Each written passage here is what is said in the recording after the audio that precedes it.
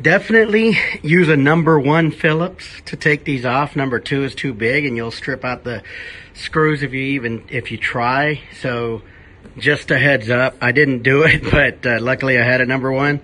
And yes, these 2 you have to take off. So it is 8 screws. Then you pull this cover off. And by the way, do not do this unless you speak with Spondulis first, because this will void the warranty. I've spoken with them, so they're cool with it. But anyway, there's a good look inside it. It's really well made. I mean, it's server quality stuff, man. They don't ever disappoint. They make great products, high end, really good fans, really good power supplies.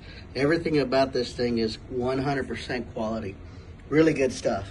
And then on this side, you see you've got two 2200 watt rack mount, basically, power supplies, which is really cool. Then you've got your network port, USB, and then serial port. I don't think you'll ever have to use that unless something's really bad and they talk you through something.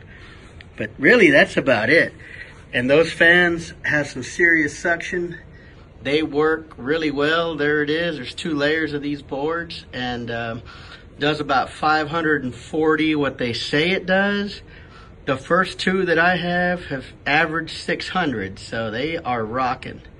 Anyway, I have 6 now, and beautiful product. I really think these will dominate the market basically when Dash or crypto in general takes off again.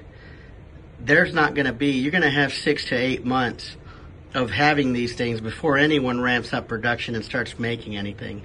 To put it in perspective, remember these IB Links? The IB Links 11s? This is 49 of them in one box, pulling 4,400 watts. So think about that. D3s, it's at least 20 of those. So think about that. I mean, it's pretty insane. Great product. Damn good job, Spondulis. And that's it. MinerDude out.